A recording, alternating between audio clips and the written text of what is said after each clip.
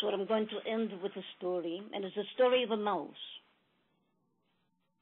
And I've told this many times. There was a little mouse that always kept looking out his window.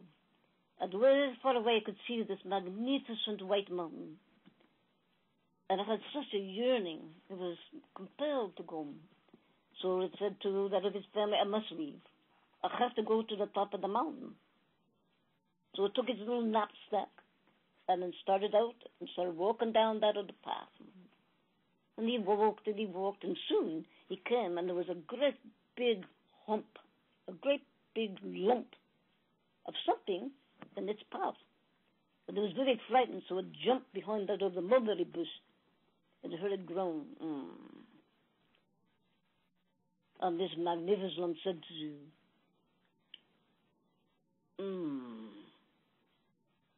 And the mouse got shivering. I said, who are you? He said, oh, I'm the buffalo. What are you doing, buffalo?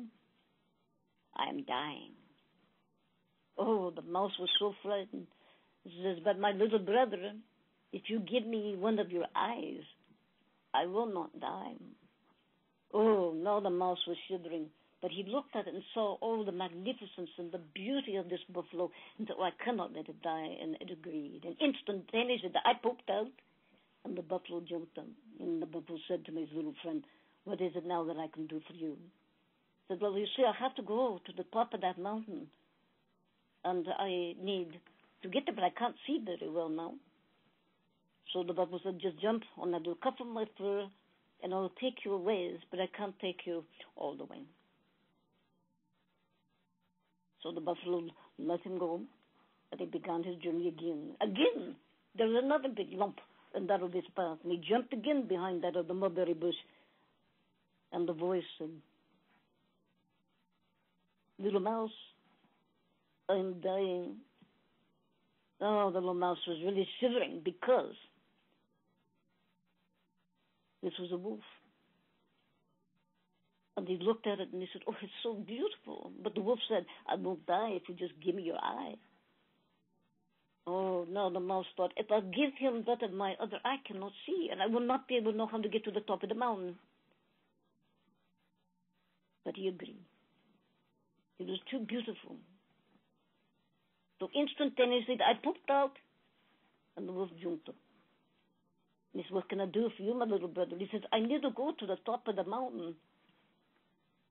He said, hold on my back, I will take you to the bottom, but I can't take you to the top. And he did.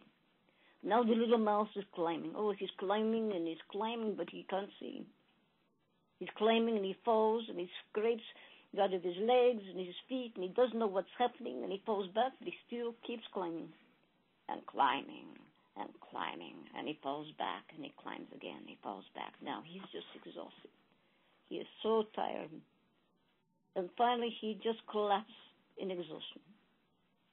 After a short time, he woke up and said, oh, there's something very different. I don't know what this is. He noticed that he had something to the right of himself and to the left. And now he noticed that, oh, these are wings.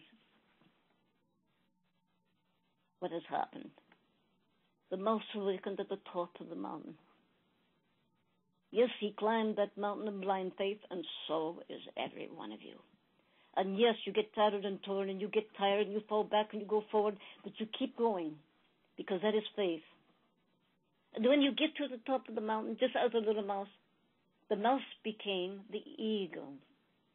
That eagle, that magnificent eagle, and he did uplift himself, began to soar across out of the heavens, and he was freed, he was happy. Now each of you are becoming the angels. The moral of the story, beloved souls, is you all have to give up your eyes. Eye this, eye that, eye this, eye that. And you will meet those. They'll ask of you to do just that. To think of them instead of self, or to aid others. But also you must think of self. But the moral of the story, beloved souls, simply that yes, you are climbing the mountain in blind faith. And you will get to the top of the mountain, and you will have your wings, and you will, beloved soul. Of course, that's metaphoric.